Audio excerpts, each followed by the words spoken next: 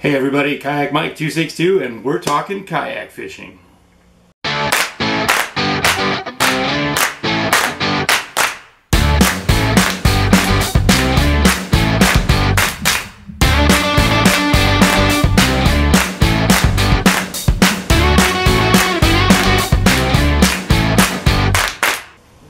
Okay, when it comes to kayak fishing, my favorite type of fishing is kokanee fishing, landlocked sockeye salmon. And in the Pacific Northwest, they're in all the deeper reservoirs and lakes, or most of them anyway.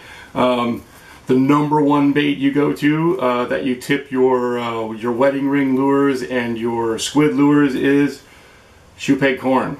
Not just any type of corn, but Shoepeg corn. The shape fits well, and it's a little tougher corn that stays on the hook.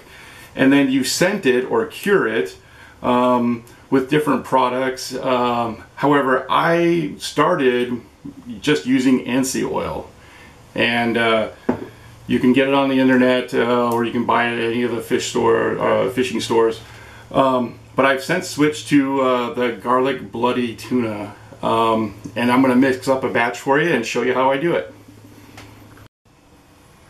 Okay, so if you're new to kokanee fishing and you want to know what to use, well, let me tell you, it's pretty simple. It's Shoepeg corn. I grew up hearing about people using corn all the time. I just didn't know that they used it for kokanee, but that was one of the first things I learned.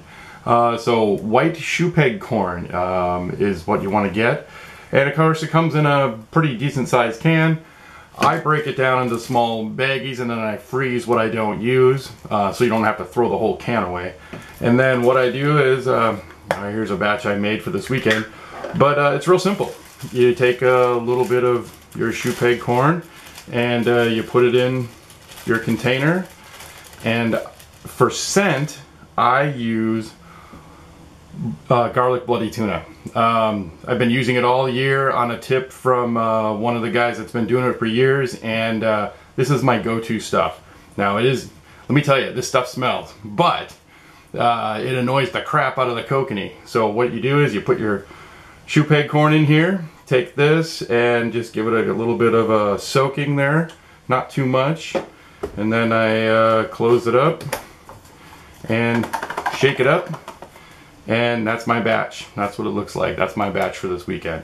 You don't need a lot. Shoepeg corn is small and it doesn't take much. Now this is a batch I've been using all summer, and it turns rubbery after a while, but let me tell you, it still works. I just put some drops in here to kind of freshen it up a little bit, and it'll be fine. I used to use just ansi oil, and there are a lot of people that still do it. But I'm a fan of the Garlic Bloody Tuna. So there you go. Get out there and catch some kokanee.